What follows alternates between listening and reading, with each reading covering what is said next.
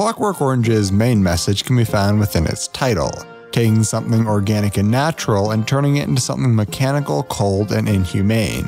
Anthony Burgess, the author of the book on which the film is based, writes, "A Clockwork Orange has the appearance of an organism, lovely with color and juice, but is in fact only a clockwork toy to be wound up by God or the devil, or, since this is increasing and replacing both, the almighty state."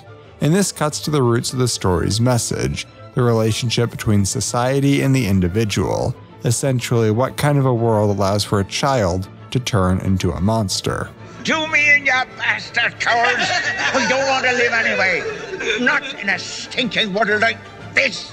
Upon our introduction to Alex and his droogs, they are seen as the pure epitome of evil. They assault, rape, fight, steal, and make a night out of all of these horrible events. They're enjoying them. At first glance, he appears to embody everything that is wrong with the world. However, as the film progresses, it starts to paint Alex in a less negative light. His actions may be wrong and reprehensible, but there's a certain likability to the character that allows us as the audience to connect with and ultimately feel sympathy for our protagonist. This is something that Burgess spoke about following the film's controversial release. He wrote an article discussing both his novel and the film, in particular focusing on what makes Alex likable despite his horrendous actions. First is his use of language. Alex speaks in a hybrid language primarily composed of English and Russian. How art thou, thou globby bottle of cheap, stinking chip oil? Come and get one in the yarbles, if you have any yarbles. Although this may seem like a small detail, it ends up telling us a lot about his character. He's cultured, he has an appreciation for the power of the spoken word, and in a dystopian future, the spoken word holds a lot of power. Ideas are bulletproof. It also helps separate him from those around him. While Dim struggles to form a coherent sentence, I don't like you should do what you've done. Alex is combining language to show his mental superiority. If the world wasn't in such a poor condition, Alex would have all of the traits necessary to succeed. Burgess, in addition to being an author, was also a linguist and said one of the biggest reasons he wrote the book in the first place was to play around with combining English and Russian. C'était seulement un petit jeu d'esprit linguistique dans lequel j'ai essayé mélanger les deux langues anglais et russe pour faire un nouveau idiolecte pour mon héros. Next, Alex has a love of beauty, especially with his appreciation of Beethoven. He's an individual, and in a dull world of conformity, seeing someone be unique and have a passion for something helps us connect with him. He appreciates the good that is left in the world, which he finds in Beethoven's work. Oh, it was gorgeousness and gorgeosity made flesh.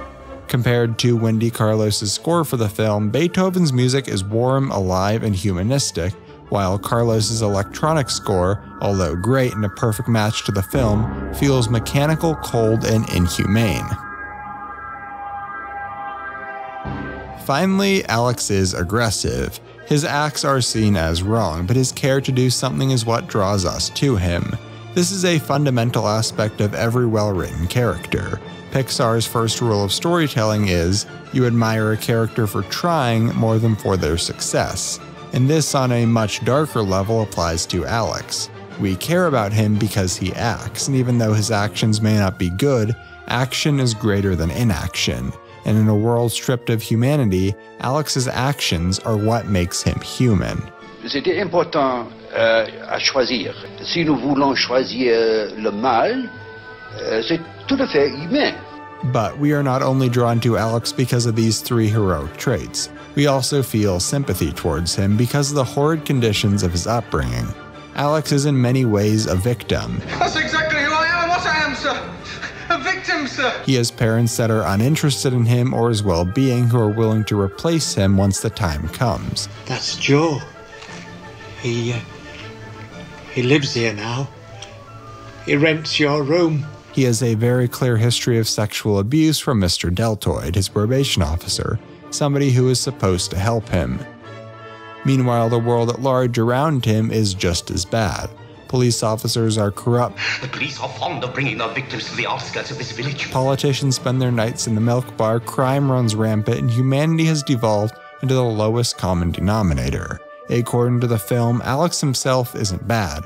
He was just raised in this horrific world, and because of that, he is a horrific person. Who is plainly evil, and yet, because of him operating on this unconscious level, makes you aware of things in your own personality which you then identify with him. In fact, Burgess suggests he is better than those around him. He has a very clear understanding of the world and what he does. Most of those around him are just following orders, not acting on their own free will, while Alex is. According to Burgess, this is what makes him human. He writes, "The real meaning of the name Alexander, which is defender of men. Alex's actions are what makes him human.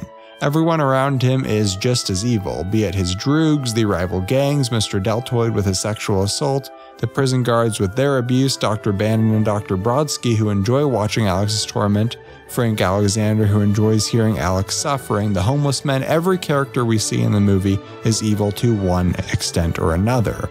The only thing is, Alex admits that he is evil.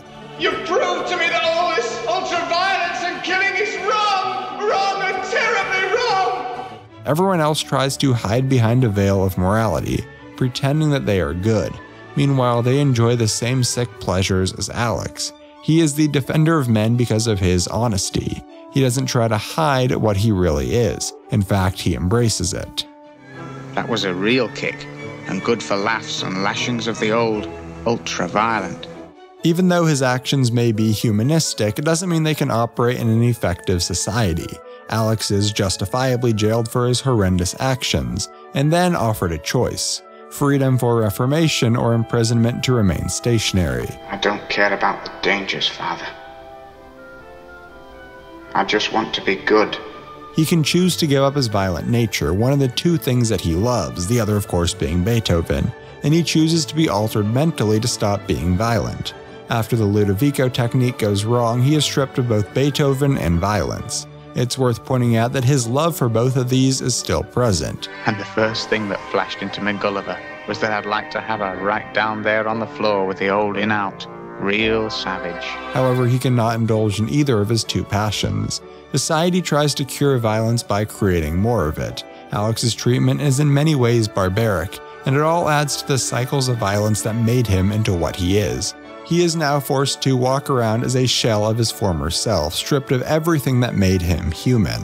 Although this may have worked out in an idealistic world, Alex isn't part of one. The violence that he caused still surrounds him. Taking one person off the streets doesn't fix a systematic problem. He again falls victim to the violence of the world. It's more violence of the imagination, of the mind. I think the film is very important because the statement it makes is about the freedom of human beings to choose. As the title suggests, people aren't mechanic. Human nature isn't flexible. We cannot be permanently changed. And after Alex's torment builds and builds, he is led to suicide. To blast off forever out of this wicked, cruel world. When people are stripped down to nothing, according to the film, there is no point in living. However, his will to live is stronger than the mechanical bindings. After waking up, he is cured. He can think about anything, do anything, and listen to anything. I was cured, all right. By the end of the film, his humanity is restored. His individuality is brought back. His violent ways are free. Burgess describes the ending as a happy one. It's a human finding humanity in a world that has none. Man's original sin is a product of his own will. He willed it himself. And by curious paradox, this will is a rather glorious thing to possess. Hey everyone, I hope you enjoyed. What a dark and twisted movie that is executed perfectly in every sense of the word. But of course, you can expect nothing less than perfection from Kubrick. Anyway, this was episode 100 of the Film Dissection. Kind of crazy to think about. I wanted to thank everyone for your continued support. Whether this is the first video of mine you've seen or the 100th, I wanted to just say thank you. It really means the world to me, and I don't have the chance to say it enough. But I just want you to know that I mean it when I do say it, and I'm always so grateful that there are so many of you out there supporting me. It just really means so much. In case you're new here, make sure you hit that subscribe button. I have a new video coming out every Saturday. In case you missed it, I put a link to my last video on the Dark Knight trilogy and some of the philosophies associated with that. So be sure to check that video out if you're interested, and I will see you next week. Thanks for watching.